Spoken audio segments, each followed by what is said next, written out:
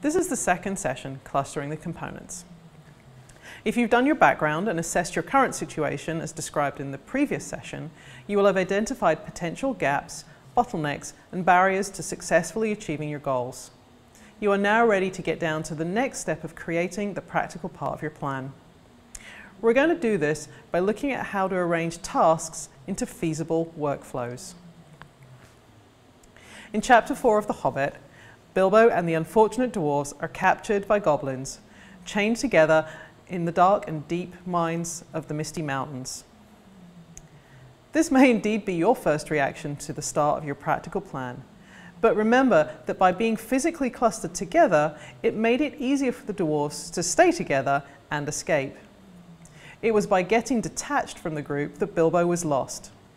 Of course, he found the ring as a result, but that's another story for another time.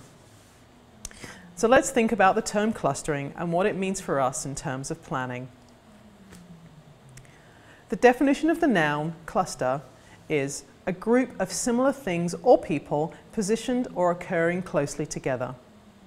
There are three important parts of this definition for us: the group, the fact that they are similar, and that they are things. Just like a dance formation, where your aim is to form a coherent pattern without tripping over each other and being in time with the music, in order to successfully mobilize and achieve your goals, you will need to be able to identify groups of tasks and arrangements of similar tasks, cluster them together, and then string those clusters together into a logical flow.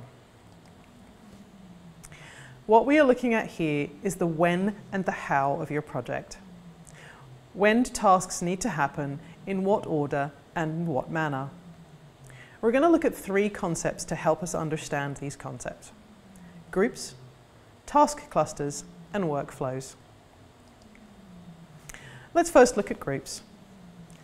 Probably the most important grouping to be able to identify in your project is stage. This is the when of your project.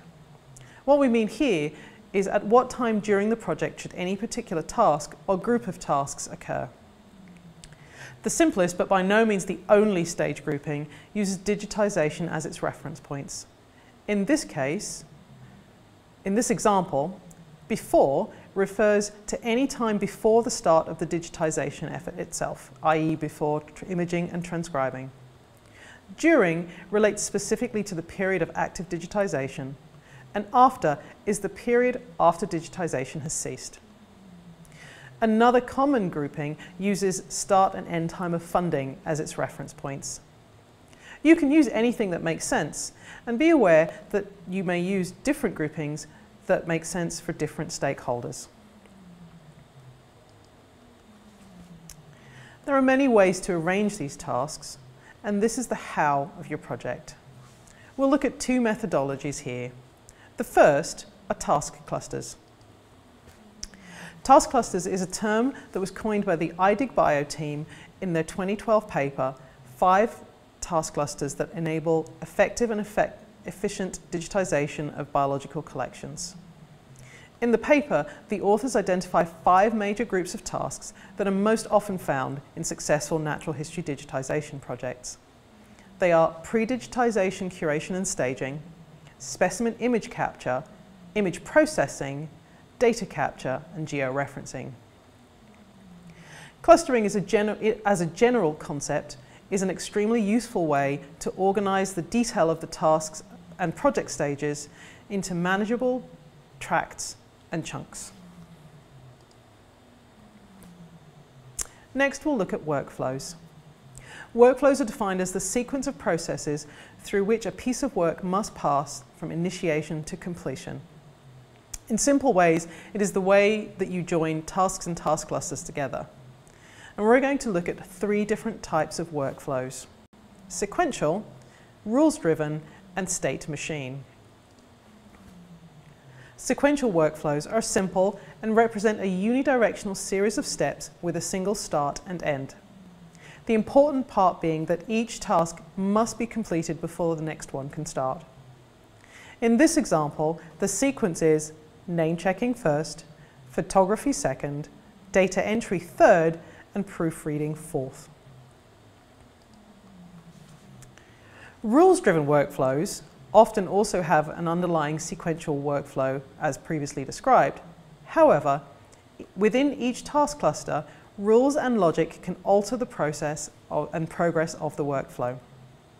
In this example, in the lower right corner in the photography task cluster, there is a quality check logic gate. If there is a problem with the image, it is discarded and the specimen goes back to be photographed. Only when the quality check has been passed can the workflow continue and the specimen be refiled. The last workflow example is called machine state. This is probably the most complex form and is most often found in machinery, industry and programming logic. However, there are parallels and uses in the natural history world. Here, the steps within each task cluster happen asynchronously, i.e. they are not necessarily performed one after another, but instead can be triggered by actions and states in previous steps.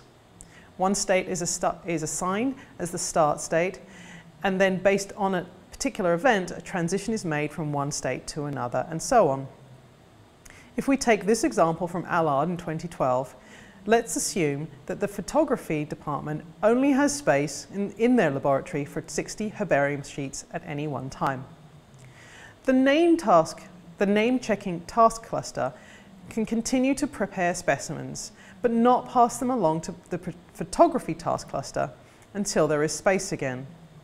Meanwhile, the other clusters may carry on without being impacted. To review, in this section, clustering the components, we have looked at ways to arrange the elements together into feasible workflows. Groups, which are ways to divide a project into manageable stages based on criteria, for example time, allow you to assign milestones and mark progress. Task clusters specifically describe the most common natural history digitization tasks. Lastly, workflows allow you to connect tasks and task clusters in a logical sequence to describe actual day-to-day project working.